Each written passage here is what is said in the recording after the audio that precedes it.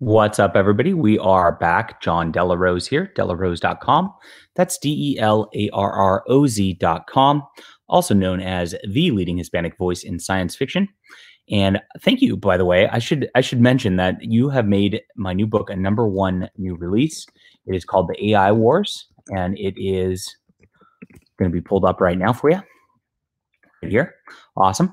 We're doing very well for our new release today. And I'm going to put this in the link in the description below so that you can check this out. This is the real alternative to the comic industry. If you don't like the way that they treat customers, that they treat their fans, that they treat other professionals like it's some sort of gossip circle, support the alternative.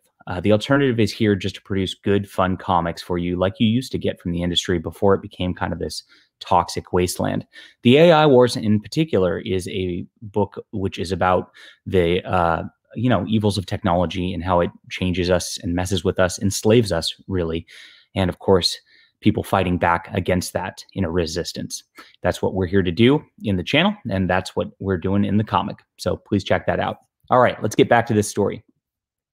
So yesterday, Edwin Boyette, who was on our stream and talking for a moment yesterday, stepped down as the head of the Hawaii GOP. Edwin Boyette is a comic fan. He's a book reader, avid reader. He's just a fan. He's never been a producer or anything like that. He's dedicated a lot of streams in the past to promoting independent works on Indiegogo and Kickstarter and trying to actually lift up books that people are not really paying attention to. He's really done a lot on that level and really helped out a lot of new creators. It's a great thing he's done all the way around. You should, as a comic creator, want to encourage people to do that. And of course, we want to give people like that their due. Now, of course, as a Hawaii GOP head, it sounds like he's a big public figure or whatnot, but let's think about how many people are in Hawaii and how many Republicans, especially, are in Hawaii. It's really not that big of a gig. It's just somebody doing some volunteer work and really just donating his time. And this is the kind of flack he gets from the comic industry. It's very sad to watch. Now, it started with Ron Mars going off on what he said. Now, why is Ron Mars going off on what the Hawaii GOP guy said? It's because it is Edwin Boyette, and the pros do pay attention to what he and other fans say, but not in the way that they're trying to pay attention to what the fans want, which is the sad part. They're just out there trying to attack fans for some reason. Here we are. Unless I'm mistaken, this is the same Edwin Boyette who is an extremely vocal Comicsgate supporter. Comicsgate, QAnon, and the GOP official, quite the trifecta. And then going off on this, let me get this straight. The government is secretly controlled by a Satan-worshipping, blood-drinking pedophiles. Do you have any other theories we should be aware of? SJWs are destroying comics. Both of these statements are true, by the way. Comicsgate, Gamergate, QAnon, MAGA, all comes from the same place. The world is changing rapidly, chiefly white straight males. Ironically, as you can see, Ron Mars is a white straight male and who can't handle it and their brains are melting. So very sad. Now, Ron Mars actually is a very nice person in person. He's very different on Twitter than he is in reality. I'm not the type of person, unlike these guys, who will just take a name, just take a political persuasion or whatnot, and just try to destroy a person and say they're awful just because of a couple of tweets.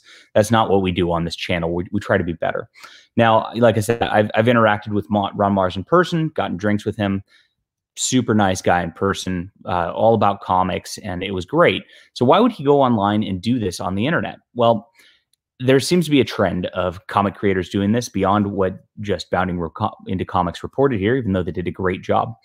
This all started with Gail Simone retweeting this GOP Hawaii tweet, which was the one which caused Mr. Boyette to step down, which is now gone. It's been taken off. And, she swears in all caps about it, getting people riled up about it. Now, what happens is the comic industry is a very small place. There's probably a bunch of DM groups where they're talking smack to one another, going off on things, and then they're all colluding and posting this stuff at the same time. That's why you got Ron Mars doing it. That's why you got Gail Simone doing it. And this morning we even had John Layman, who was going off and swearing about Mr. Boyette. I was going back saying, he's a nice guy. You don't know him. Please don't do this.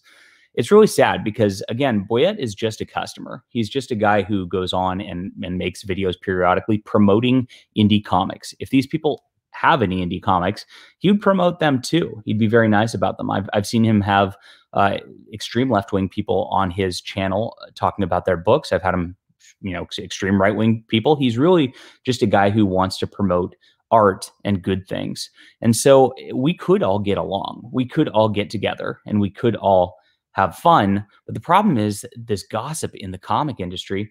And this stems back to that group I found on Facebook that kind of blew up this whole Comicsgate movement to begin with, back in 2017, I believe it was, where Richard C. Meyer was colluded against, and people were talking about trying to trigger him into throwing a punch in this Facebook group. It's the same thing. It's just a small group of people within the industry, and then they get the gossip train rolling to say nasty things. I want it to stop, and that's why I make videos like this, to raise awareness. And that's, again, why I'm not trying to destroy Mr. Mars personally or anything like that, or Miss Simone or Mr. Lehman. All three of them I have positive interactions with. But the thing that we need to learn here is, like, we are not on opposing teams in the real world. We are all trying to get our comics seen. We are all trying to get customers. We could all work together if we stopped this nonsense and moved forward into some beautiful new art.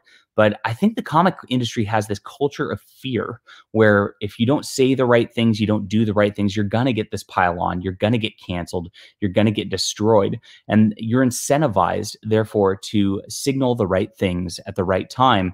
And it's really sad. It's really tragic. I really wish this wasn't happening.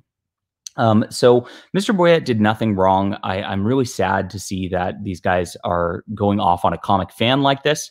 I think the behavior needs to stop, and I want a different comic industry going forward. So what I'm going to do is just create one. I'm just going to keep making monthly comics.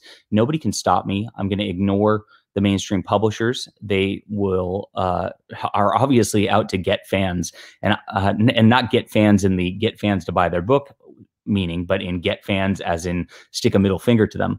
And I don't want anything to do with that. I want positivity towards fans. I want people to read the books, and I want people to be able to have fun in peace without fear of the comic industry coming after them.